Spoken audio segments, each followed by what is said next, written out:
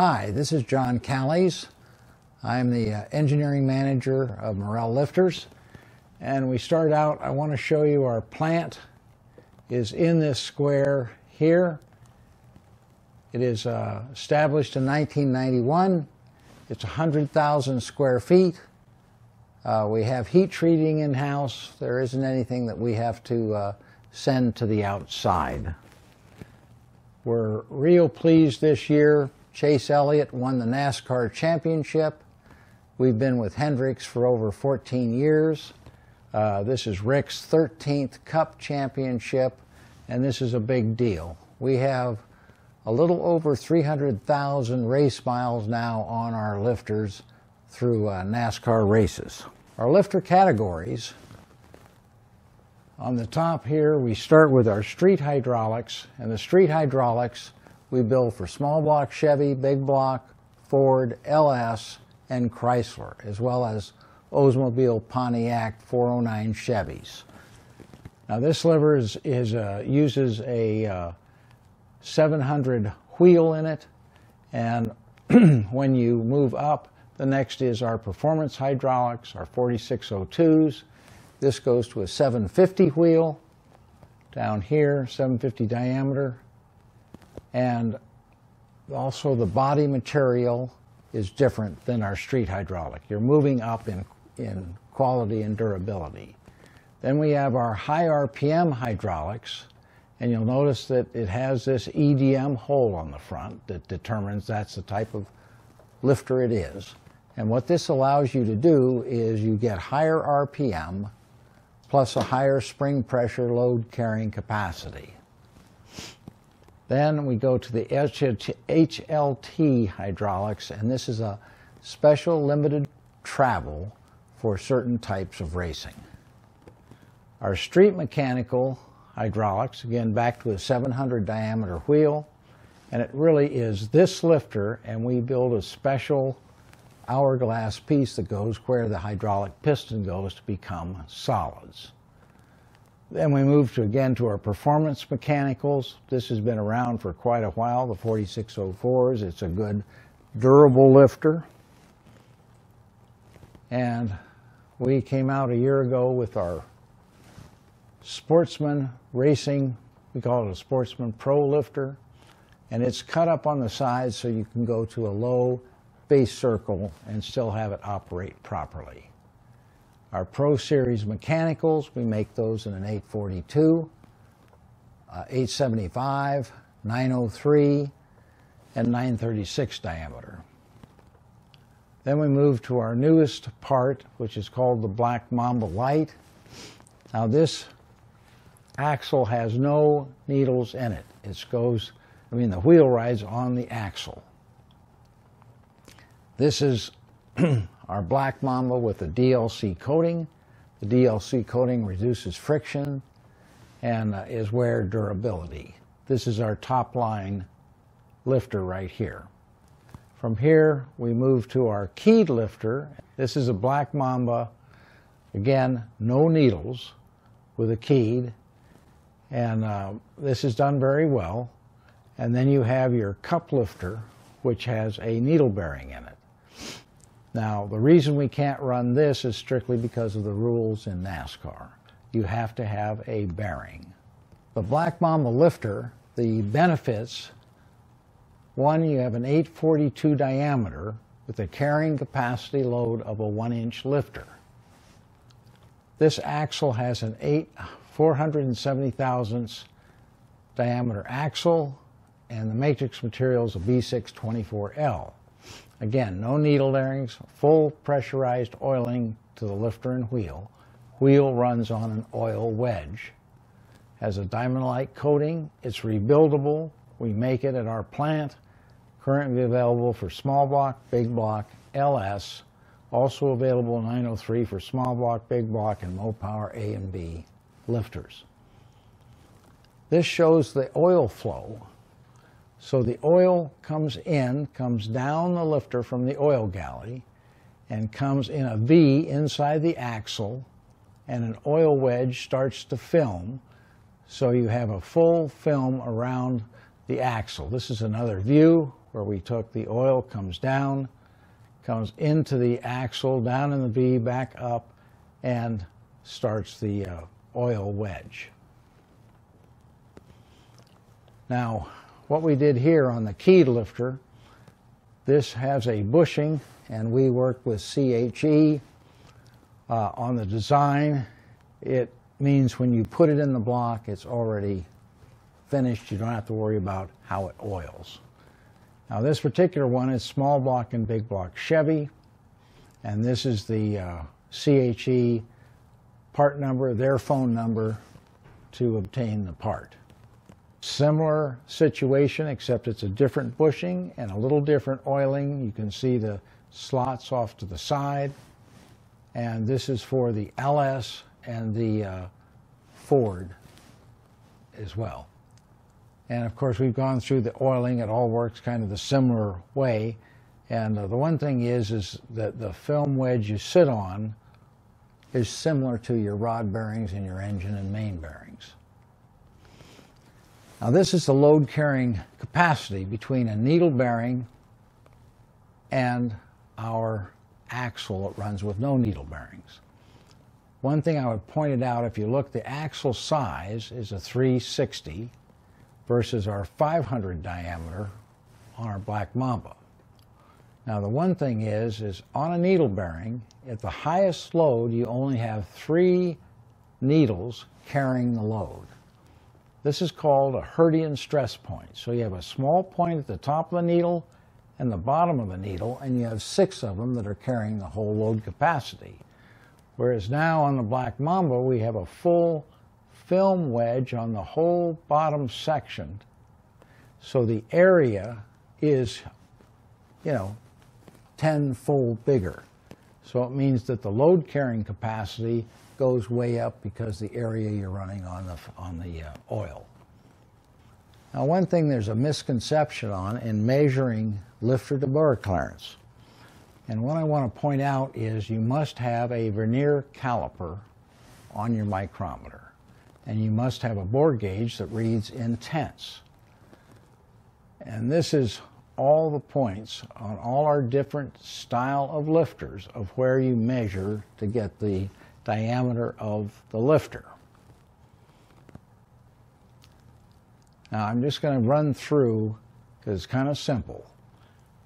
These on the barrel, where you have 1, 2, 3, 4, 5, these are 100 thousandths at each point. So you have 100 thousandths, 200, 300. The lines in between are 25 thousandths each. And then on the barrel, these are 1 thousandth. And then when you match up the veneer, you're matching up these lines with what best fits the lines on the barrel. Well, the 2 lines up. So if you take it down here, it's 800 thousandths plus 250 thousandths, 17 thousandths, and 2 tenths for a total of 8422. Now you've properly measured the lifter. We have a specific installation process, and there is a break-in. We put a special lube between the wheel and the bearing when it's sent to you. We do not want you to wash the lifter, because you'll take that out. And then we want you to run a break-in period of 25 to 30 minutes, varying the RPM from 18 to 2200. After break-in, relash the lifters. The lash should not vary more than 1 thousandth. Do not use any oil restrictors. We want all the oil going to feed the bearing. And on the lifters, we have one circuit that feeds the axle and another circuit that feeds the push rod. We recommend 15 to 17 tenths on the aluminum blocks and 14 to 16 tenths on cast iron block. We want the bore to be 2 tenths in roundness. Now all this, and you'll see in the demonstration of installing the bushings, boring the bushings, we want a slick finish on the bushing bore, because the nicer the finish, the better the oil travels around the lifter. Now, I've made up this chart. It's called a lifter bore clearance worksheet. You can download it off our website. And what you do is you first put in all the lifter diameters here. Once you put those in, they automatically transfer over to the bigger sheet, and as you can see, you've got the customer's name, what he's doing, what type of oil he's running, so you have a good thing to go in the reference of the engine build. Now, once you put that in, you know we're going to shoot for, on this one we can be 14 to 16. So when you have, the program is not live here, this is a picture.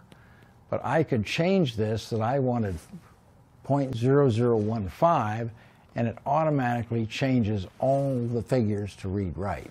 So you know this is what I want as the final bore. And on the engine we're doing here today, it'll be a 0.9373 is what we're shooting for, and 15.0015 clearance. Anyway, this is a handy sheet, easy to fill out, then you writing the 3,000 figures down. On our website, first thing is to look at Morel products.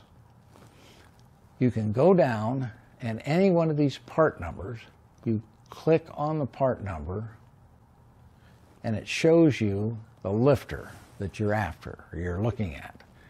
Then you have this arrow, so you get 4 pictures of each lifter, so you can peruse what lifters, what the applications are. Then we have tech information, and I'd like to point out that on the technical information, if you click the mechanical lifters down here or hydraulic lifters, it gives you the types of hydraulics, what the spring pressures are you should run, what lift rates you should run. So it helps you decide what lifter fits your particular application. We do the same thing for all the mechanical lifters. It's a handy reference guide, and it's on our website. You have left-hand and offset lifters, and this is same deal in the tech area. It tells you how to detect what's a right-hand offset and a left-hand offset, so you can order the right part number when you need it. We have a section on how we want hydraulic lifters to be adjusted, and it's a good technical section to read through to help you. If you're interested in any of our products, please look on our website. We make from street to the very top performance. I'm sure there's something that would help you. We'd love to talk to you. Thank you. Hi, I'm Lake Speed Jr. and welcome back live to the Engine Performance Expo studio. I'm joined with John Callies and Ed Kiebler, and we've got some questions we're going to dive right into based on this last section about lifters and lifter bore bushings. So kind of fun topic for me anyway. I love the DLC coated lifters. They look cool and they work really well too. So let's jump right in. First question is from Steve. When going to a larger lifter, is a bushing really necessary in an aluminum block? John, what's your thought about that? No, you can run it directly against the aluminum, but if you're going to use a keyed fixture, you're screwed. But we do have lifters, bigger lifters, that don't require a key. Got it. So a keyway lifter, you have to have the bushing, obviously, to direct it. Without that, though, you can run directly in the material. Makes sense. Okay. Another question from Dwayne. How are you taking the cut on the block facing, taking care of that, block facing? On the block facing, I assume he's means the top of the lifter bore. I'm assuming, yeah. What I believe he's talking about, right? No, I think the top of the block. The top of the block. Right. Okay, well, so the top of the block is done with a CBN insert if you're in cast iron, or it's done with a different style of CBN insert if it's a bimetal block. I hope that answers his question. Yeah, there we go. So next question here was from Bill. When going to a 903 lifter for street use on a big block Chevy iron block, just bore the block and not use bushings? Is the factory block acceptable material for that? Well, usually when you go to a 903 lifter, you have a way bigger camshaft, and so you have to be careful about the oiling system working with the lifter, and that's where a bushing will take care of all of that. Now, can you do it? Yes, you can. You just have to be careful of when you look at the parts and make sure it's going to be a correct system. Well, that brings up my own question, actually, based on that. You're talking about a bigger cam, bigger valve springs. Is there kind of a rule of thumb for when you should move to a bushed lifter because of that bushing having better lubricity, better support for that higher load that's generated by either a bigger cam or aggressive profile, bigger valve springs? Well, one thing that it allows you to do is many of the older blocks don't have the lifter bore bushing or the lifter bore in the correct area. Ooh. With a bushing, you can extend that and make a lifter to work in an older bushing on a bigger size. Oh, perfect, great. So Steve, that's a question. When you're doing the bushing, do you finish hone to size? That's really neat. The machine itself, we bore through to the finished size. We might take out 3 or 4 tenths with a different feed or speed. We do not feel that you need the crosshatch marks to get the oil to work properly. We find the finer the finish, the better the control of oil. So we recommend don't spend the time doing anything other than just boring it. Okay, great. So another question here from Charles. Did they use Loctite when pressing in the bushings? Ed? No, you don't. There's a 2/1000ths press on the bushings, and so we do not use Loctite typically when you're pressing in the bushings. We will use a lubricant, a lubricant to press them in, but no Loctite. Okay. Same guy asked the same question back to the aluminum block. Could you not cut a key into the aluminum block body to make it a lifter bore? You can do anything. It's just, you know, and we've all done it, but, you know, the proper and easier way is to make a bushing and install it. Got it. And I might add to that, you know, if you were to just put that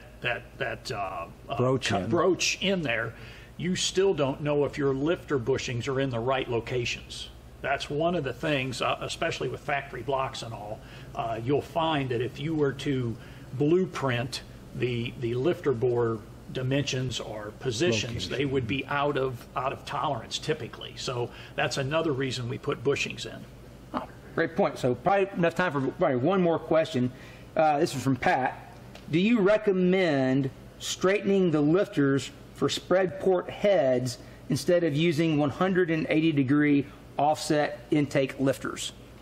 You know that if you do a keyway in an offset, then everything's perfect.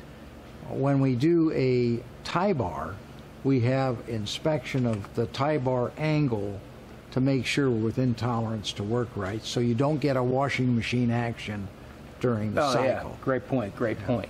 So, okay, John, you need to head over to see Joe, because we got a special thing coming up here in a minute. What a day, what a day, what a day. Yeah, my brain is swollen. I've learned so much today. They told us, don't start cars. We are not going to listen.